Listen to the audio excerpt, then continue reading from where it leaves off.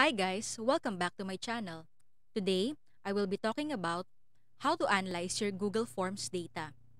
As we all know, tayong mga teachers, kailangan po nating kunin ang frequency of responses right after giving an exam to our students. Madali lang po yun kapag tayo po ay face-to-face, no? Pero ngayon, dahil po tayo ay nasa new normal, ang unang tanong po natin ay paano nyo po gagawin ang frequency of responses? So, madali lang po yan. Pero bago po ang lahat, dapat po ay napanood nyo na po ang aking video about how to make an online quiz using a Google Forms. Kung hindi nyo pa po napapanood, please watch this video. Ayan. So, paano po ba ang gagawin natin para magawa natin ng mabilis ang frequency of responses? Madali lamang po, and I will walk you through on how to do it. Tara!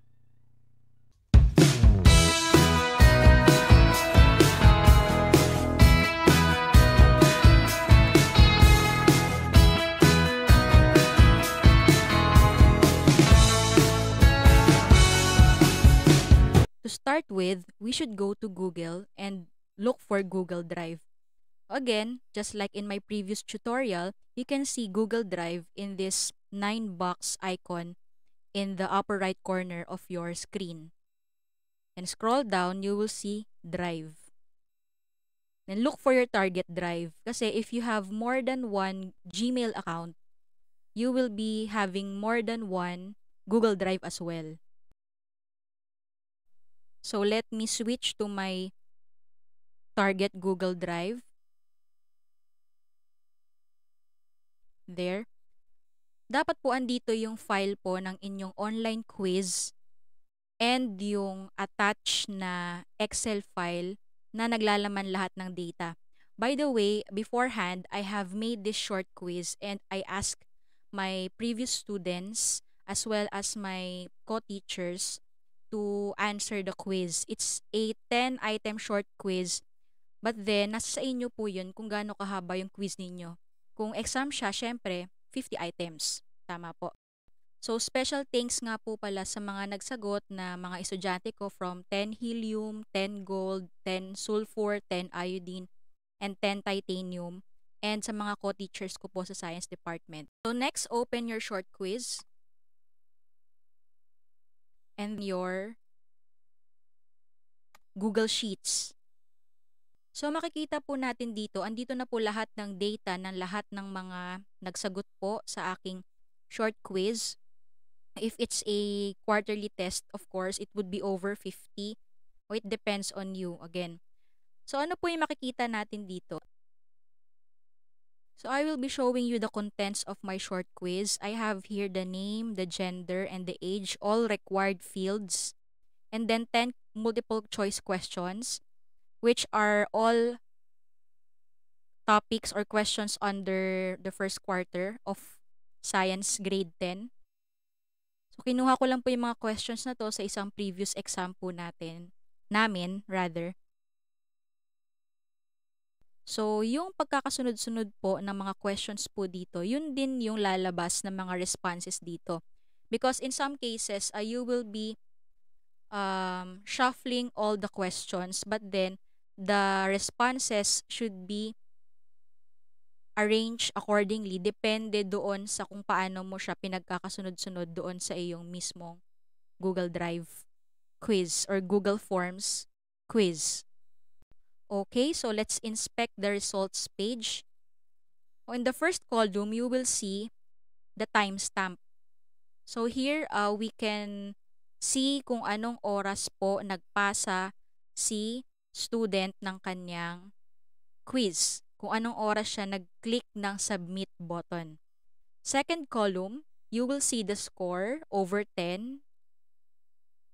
And then, letter C, the name of the student, the gender, the age, and then the answer per question. From columns F to, I think, O. Ayan. So, dyan pa lang, pwede na tayo makakuha ng mga data na kailangan natin. Pero ano ba yung pinakamadaling way? So, the easiest way would be to go back to your quiz and go to responses. The default tab would be questions, but then go to responses. If you scroll down, you will see different data. First, the average, which is also the mean score, the median, the range, and then a graph showing the points distribution, frequently missed questions, name of respondents, a chart giving the gender, number of male and female respondents, a graph showing the age of the respondents if you ask that, and then the answer per question. Now, punta muna po tayo dito. Okay, so teachers, particularly public school teachers, once we are done checking our tests, usually we are asked for the mean, the standard deviation, and the MPS or the mean percentage score. And then after that, we are also asked for the frequency of responses for us to be able to identify the least mastered topics. So napakadali lang siyang gawin dito by just looking at the data provided by Google Forms. So una, average. Average is also the mean. So here, out of 71 responses, the average is said to be 6.63. Tama po? Ngayon kung kayo ay walang tiwala po kay Google, pwede naman natin siyang i-compute po rito.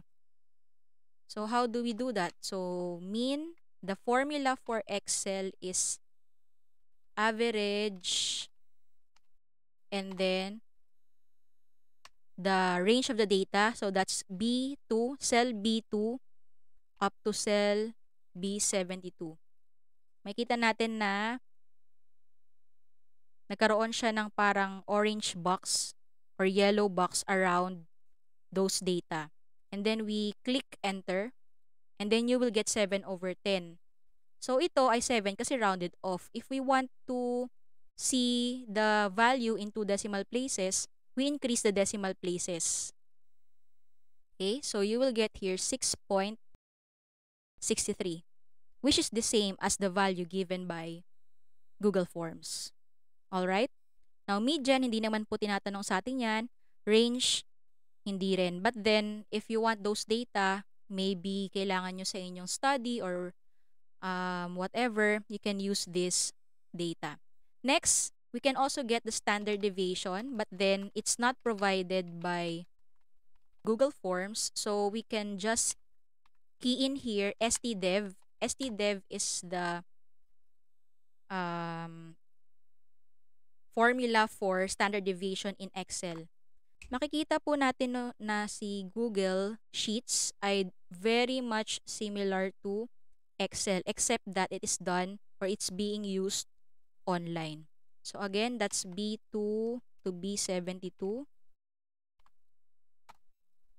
Okay, and then ang dinisplay niya napakaraming digits so we can decrease the decimal place to 2 decimal places and we will get 2.42. Diba? Napakadali lang. And then the MPS, the mean percentage score. For us teachers, dahil 50 items po yung ating test, times 2 lang siya for the mean percentage score. So kapag iba yung kanyang over, mag-iiba din yung formula. But then for the case of just showing it, since we are using times 2, yun ang gagamitin natin ngayon. But then, very important yung times 2 na formula is only applied whenever the number of items is over 50. So, we just select the cell B75, which is your cell for the mean or the average, and multiply that by 2. Then, you will be getting the MPS.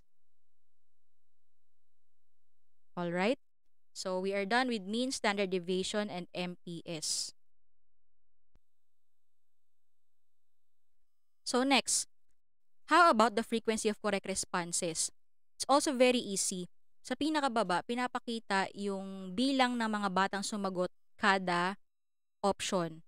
So, we have a total of 71 responses and we can see the correct answers in green in the following graphs.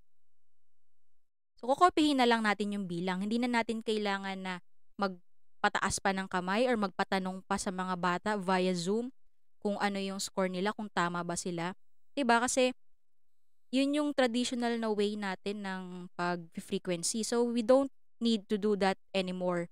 We just simply copy these numbers. So, for example, for question number 1, 66, question number 2, 52, question number 3, 47, question number 4, 54, question number 5, 53, question number 6, 47, question number 7, 25, question number 8, 30, question number 9, 48, and question number 10, 49. Ngayon, kung gusto nyo po ng medyo mas malalim pa po na pag-aaral, like analysis po ng mga distractors, ng mga other options ninyo, makikita nyo rin po yung number ng responses sa bawat distractor. Okay? So, dito po, ang advantage niya, we are very sure that the numbers are accurate. Kasi yung pagpapataas-pataas ng kamay for the traditional way of getting the frequency of responses, it's quite, anong tawag dito? It's quite difficult to get accurate results kasi minsan kapag dulo na, like number 50 na yung question, tinatamad na magtaas ng kamay yung bata. So, minsan, iba-iba na yung mga numbers na nakukuha natin. So, there you go. That's how easy we can get the frequency of responses and other summary statistics for the results of our exams. So, thank you for watching my video. Kung meron po kayong natutunan sa video ko, please don't forget to like and share. And if you haven't subscribed yet, please subscribe to my channel para po makita niyo po agad yung mga bago ko pong videos. Maraming salamat. See you in my next video.